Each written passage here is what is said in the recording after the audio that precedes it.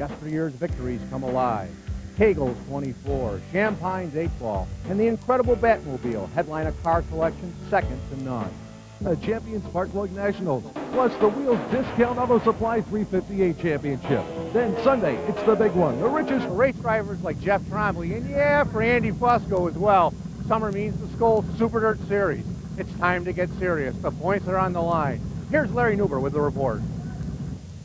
The Skoal Super Dirt Series, 22 races spanning April to October, running long track, short track, paved track, many tracks the drivers visit only once each season.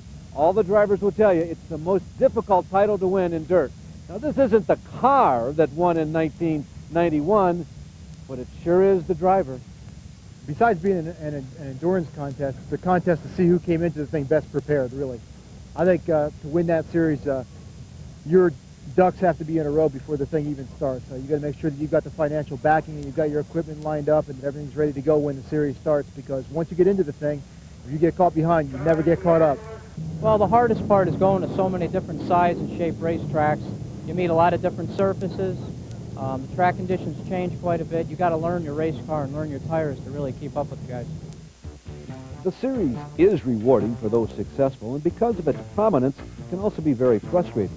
Kenny Tremont, for instance, has finished in the top 5 of points 5 times since '86. And Doug Hoffman, in the same Hearn-dominated era, has finished bridesmaid 3 times. Well, we're kind of tired of finishing second in that deal, and last year we were real strong on the blacktop. This year we want to concentrate on being real strong in the dirt. I think we're getting geared up at the right time of year here, headed right into the start of the Skoal Series. It's a long, tough series. We're just going to do our best. Do you feel like you have an advantage on the long tracks, the short tracks, maybe the paved tracks? Is there one place where you feel more comfortable than elsewhere? I don't really think so. When you get the grind of the Skoal Series going, I think you hit on a night, you feel good no matter where you are, and then another night if you're off, well, it doesn't make a difference if you're on a mile or a quarter mile. It's all terrible. I think it's worth it, especially for the sponsors and the younger guys that are doing it. It's real exciting. It's fun to travel around and go to all the new tracks, and but I think after you've done it for a while, it gets to be a grind. Year-end money is paid on season point totals, occasionally creating a conflict. Do you charge for wins or cruise for points?